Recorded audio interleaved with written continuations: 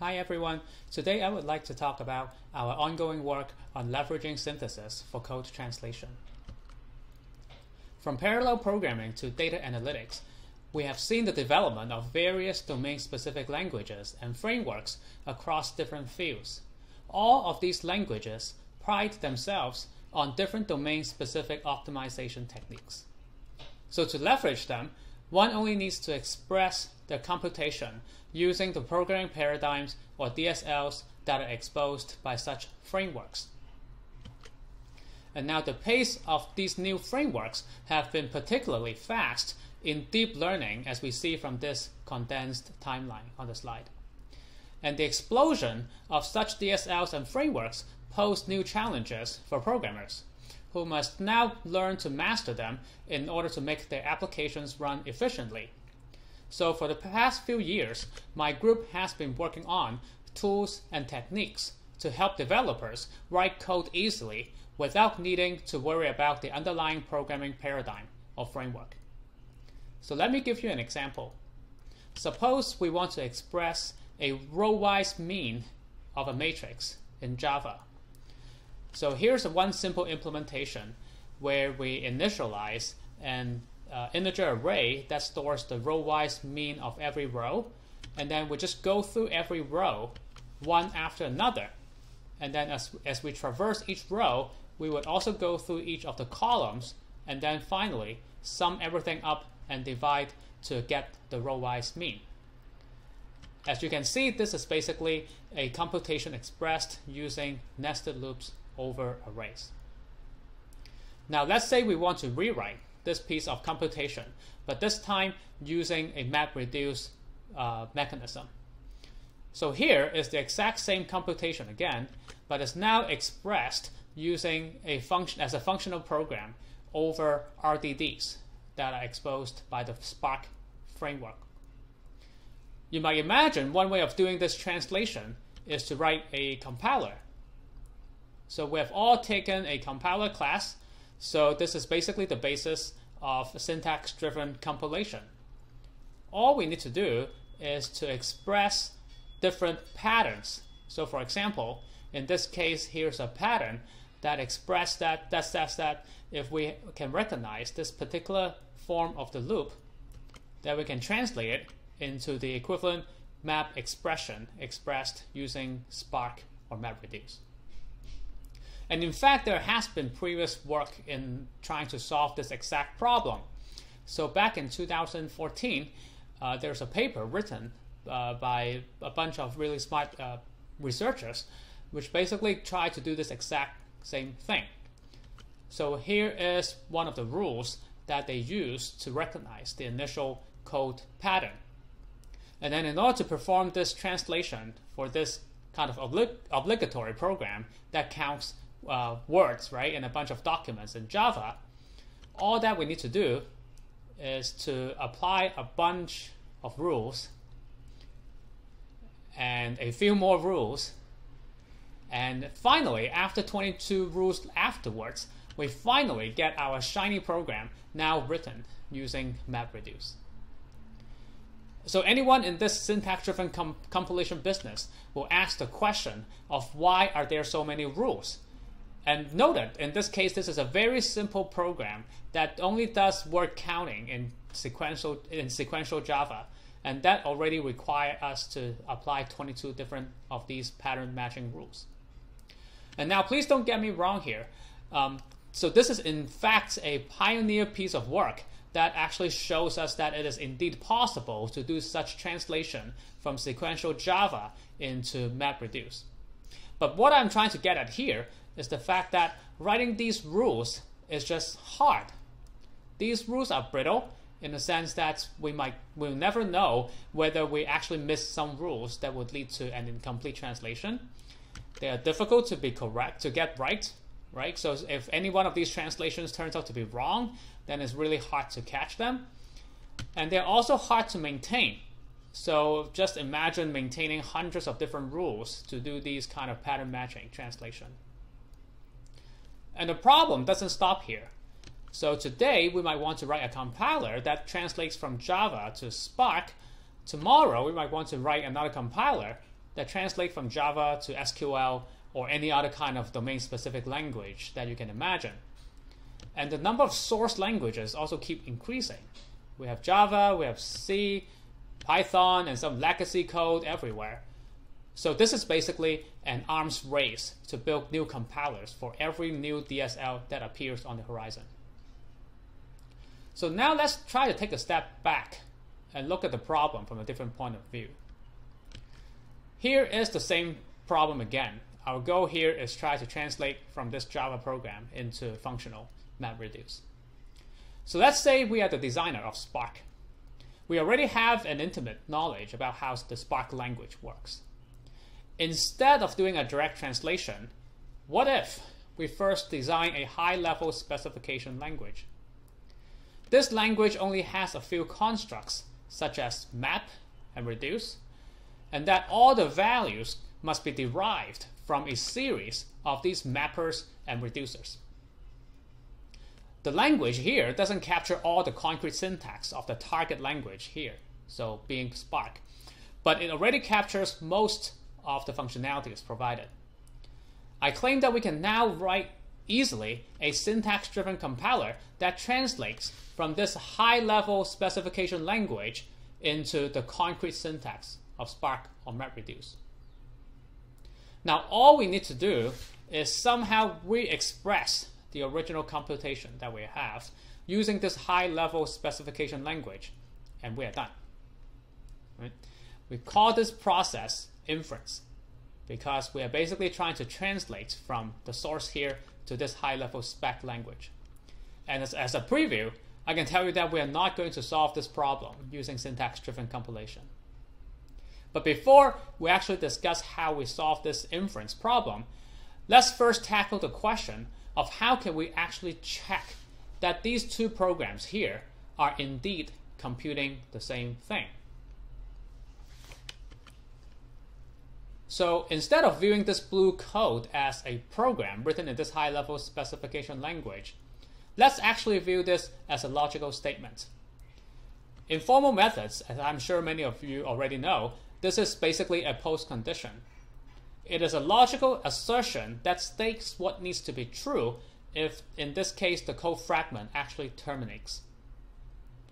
Now, in order to prove that this post condition is indeed valid, we also need something known as loop invariance, which many of you are already familiar with, which just states what needs to be true while the loop is still executing. Now, we already have actually established a formal mechanism to check if given an invariant and a post condition, whether they are indeed valid or not. And these come in the form of something known as verification conditions. For example, we need to check that if we have a loop invariant, then that loop invariant is already true when we first enter the loop. We need to check that the loop invariant is preserved across multiple iterations of the loop. And finally, we need to check that if the loop actually terminates, then the loop invariant implies the post condition. I'm not going to bore you with the details in this case for this simple program here. All that I'm trying to say is that if we are given these loop invariants and post conditions, then there is actually a mechanical way to check whether these invariants and post conditions are indeed true. And if they are true, then in this case, our post condition is basically the program that we have been looking for in this inference process. Now, of course, the million-dollar question is, how do we come up with these post conditions and invariants? After all that I've told you so far is that if we have such invariant and post condition, then there is a way to check. This is exactly the place where program synthesis comes into play. I'm sure many of you are already familiar with program synthesis, but as a very simple introduction, a synthesizer basically takes in two things as inputs. It takes in a description of the search space, and then it also takes in a bunch of constraints that describes what is a valid solution. And given these two inputs, hopefully we can turn the crank, and then it will just come up with expressions from the search space that actually satisfies the constraints that we provided. In the problem in our hands right now, what are these solution constraints and what is the search space description? Well, the constraints are exactly the verification conditions that I alluded to earlier on the previous slide. They are indeed the governing conditions that state what a solution needs to satisfy in order for it to be a valid one. What about the search space description? How do we actually feed that into the synthesizer? Well, one way of doing it is to do a simple code analysis on the input source code that we are trying to translate. For example, using data flow analysis, we can figure out that in this case there are two different array variables that we are trying to manipulate. And a simple structural analysis will tell us that the operators that are involved include something like addition and division. Given these two basic ingredients, we can now start to write possible invariants and postconditions of the following forms. So for instance, we might guess initially that the mean variable corresponds to a single map stage on the input matrix, or we can guess that it actually consists of a two-stage map followed by a reduction of the input matrix. And then the form of the mapper and reducer functions can be of various ways, as stated here. Obviously, we are not going to really write out all these programs and enumerate them one after another for the synthesizer to choose, but instead, we're going to encode everything as a grammar that I've expressed here on the right-hand side. So there, we have both of the ingredients that we need to feed into the program synthesizer. We have the verification conditions as the constraints that govern what a valid solution should look like. And we have the expression grammar that talks about what is the space of programs that we are trying to search over. And if we run through them over a synthesizer, then hopefully the synthesizer will be able to come up with the invariants and postconditions that we have been looking for. As you probably heard earlier in the talks within this seminar, there are probably a lot of different ways to solve this particular synthesis problem. So in the interest of time, I'm not going to go through details here, but the ones that we have used so far are basically different variants of the SIGIS algorithm. Now, there are many different tricks that we actually play in terms of making this process efficient. For example, we try to solve incrementally in the sense that we try to initially give a simple expression grammar and then see if the synthesizer already returns a result. And if so, our job is done. Otherwise, we try to expand the grammar by adding more expressive rules into the grammar so that it will consider more expressive expressions. And we also try to use a two-stage verification algorithm in our synthesis process, where we first try to synthesize within a bounded domain.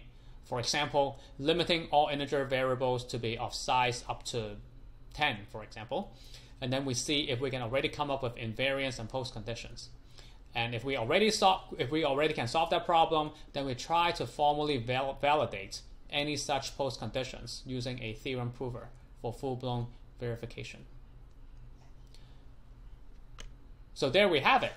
So in our previous line of work, we have been using this approach where we first design a high-level specification language where we can easily syntax compile into the target framework that we are trying to leverage. And then we are using inductive program synthesis to help us solve this inference process that translates from the input code into this high-level specification code. We claim that this is kind of best of both worlds because if you think about syntax-driven compilation, it is basically dictated by the number of constructs that we have in the source language, in this case, this high-level spec. Because we basically need to write at least one rule for every construct in this source language in order to translate into something that is executable. So that is why translating from a high-level language with very few constructs is actually much better than direct translation from the source language like Java, which has tons of different types of constructs.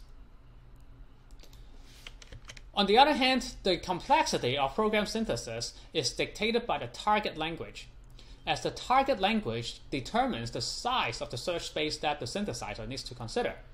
So it will be a bad idea if we search directly in the target language itself. But by first designing a high-level specification language, we actually capture the best of both worlds by enabling the synthesis to proceed really efficiently and coupling that with a very simple pattern-based syntax-driven compilation step. We call this combined approach verified lifting. It is lifting in the sense that we are converting or inferring a high-level specification from the input source code. As you know, this basically goes against typical program compilation, because rather than going from a high level to a low level representation, we're actually reverting it by first taking in the input source code and trying to lift it up to a higher level representation. And it is also called verified because anything that comes out from our compiler is guaranteed to be sound, because we actually run through all found post condition through a theorem prover to make sure that it is actually valid and semantically preserving. So for the rest of this talk, let me illustrate verified lifting using one of the compilers that we have built earlier called Casper.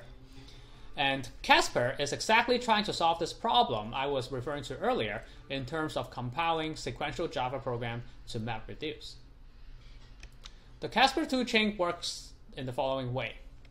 So we take input source code written in sequential Java, and then we have a very simple code fragment identifier. All it does is it basically tries to extract out pieces of code that may be amenable to translate into MapReduce. And for each of these identified code fragments, we then try to go through this synthesis process, where we try to lift it to a high level representation represented using the language constructs I alluded to earlier. And if all goes well, then it goes through the subsequent code generation step, where we then actually generate executable code and we stitch that back into the input application. And then we now have this input program now rewritten using Spark. For evaluation purposes, we collected a bunch of benchmarks from different domains to try to validate our Casper compiler. And these benchmarks comes from classical MapReduce problems that you can imagine, such as word count and other kinds of MapReduce problems. And then to data analytical tasks, arithmetic, statistical, and even image processing operations. So our evaluation shows that we are actually able to translate quite a bit of them around the benchmarks that we put in, around 80%. And there are a bunch of cases where we failed to translate. Some of the reasons include the input program uses some library methods that we are unfamiliar with. So since we don't understand the semantics of what goes on inside those library calls, we are unable to translate the corresponding input code. Some of them was due to the limitation of the grammar that we actually provide. So, for example, it might actually involve a multi-MapReduce stage, and then we only limit it to 2 stages, for example. So therefore, we're not able to translate in those cases. And then a bunch of them were just due to the synthesizer timing out without returning anything. So I would basically also say that in recent years we have seen a lot of new advances in program synthesis, and some of them you probably already heard of within this seminar. So we expect this synthesis timing out step to be becoming less and less of a problem going onwards. But now let's also take a look at the translated code. I mean, after all, we are trying to be more efficient in terms of the execution of the input program. So are we able to actually achieve that? So here I have highlighted a bunch of sample benchmarks from the benchmark suites that we collected. So these 3 bars here correspond to the translation performed by the mode compiler, which is this syntax-driven compilation tool that I referred to earlier in the beginning of the talk. And in here, the y-axis shows the amount of speed up as compared to the sequential Java implementation from the beginning. The green bars here show the performance of the translated code that is generated by Casper. And as you can see here, the mean speed up across the benchmarks is around 20x compared to the original sequential code. And we're able to translate all the benchmarks that Mode was able to translate. And on the other hand, since Mode is not open source and we are not able to get a copy of it, so therefore we were unable to evaluate it across the other benchmarks that we were able to collect. Now, however, our evaluation also includes a human-based evaluation step. In this case, we actually hired expert Spark programmers on the online platform, and we basically asked them to manually translate all these benchmarks by hand, and we also compare the performance of those translated benchmarks compared to the ones that Casper was able to come up with. So as you can see here, our implementation is actually quite competitive even against human experts. You might note that in one of the benchmarks here, 3D histogram, the human manual translated implementation turns out to be much faster than what Casper was able to find. And the reason for that was because our expert programmer was able to was actually knowledgeable of part of the Spark API that does exactly a 3D histogram computation, versus in our case for Casper was unaware of that particular API, so it basically tries to translate that into a multi-stage map reduce, and therefore turns out to be slower than using the specialized benchmark that the human is able to is knowledgeable of. Now, you might say, okay, that's so far so good, but what about the time that it actually takes to do this compilation using Casper? Well, so it takes on average around 6 minutes to actually do the compilation step, with the median being only 2 minutes. You might say, well, this is actually quite a bit slower than something that you might be able to get from something like Java-C or any kind of compiler that you might be familiar with. So I would claim that that is perhaps the wrong measure here, because in this case, we shouldn't be measuring against those syntax-driven compilers. We should really be measuring against the time that it takes to hire these experts and doing this completely manually, for instance. It literally took us weeks to do so. So you can imagine if you're working in a company and you have all these benchmarks that you are trying to translate, then the time that it takes to hire these people and then bring them up to speed is perhaps not of that being very competitive as compared to the time that it takes for a synthesis-based approach to do so. So as a recap, this is the verified lifting toolchain that we have been developing over the past few years. And this is basically the general framework that we have for doing code translation. And in addition to the sequential Java to Spark compiler that we have built earlier, we have actually also applied this paradigm to translate code from different types of domains. For instance, earlier we have implemented another compiler called Dexter that takes C++ code and would translate into a domain-specific language called Halide for image processing, stencil computation. We have also used this approach to build another compiler that takes sequential Java programs that uses object relational mapping libraries like Django, and we basically translate these Java programs into SQL queries. And the advantage of doing that is now we're able to leverage the optimizers that relational databases come with. And we're able to get quite a bit of speed up as a result of doing that. And we have also used the same paradigm to build a domain-specific compiler that takes C code and compile it down to a programmable switch produced by this company earlier down in the valley. So I want to say that we're basically just enabling all these different codes and programs by using our techniques to leverage these different backends. The speed up that we get is actually all due to the actual backend implementation itself. For example, like the implementation of Spark, so on and so forth. Our technique is basically the enabler that allows these existing programs to leverage these frameworks easily without building another syntax-driven compiler. So after all these different lines of work that we have pursued earlier, we got a lot of requests by asking us to translate from a new source language into yet another target language. So now we're trying to abstract this whole thing out into something called MetaLift. So it's basically a tool chain that we are trying to build that would enable other people to build their own verified lifting-based compiler tool chain. The way that it works is our framework is going to ask the user to provide us with a bunch of code fragments that they're interested in translating. So this can be done programmatically, for instance, by identifying all loopy programs or all specific programs that iterate over lists or arrays, so on and so forth. And then we also ask the user to also provide us with a specification language. So this will be the high-level spec language that we have designed earlier. And finally, how to generate code from this high-level spec into the actual executable target platform. I encourage you to go visit this website if you're interested, and we are actually in active development of this framework.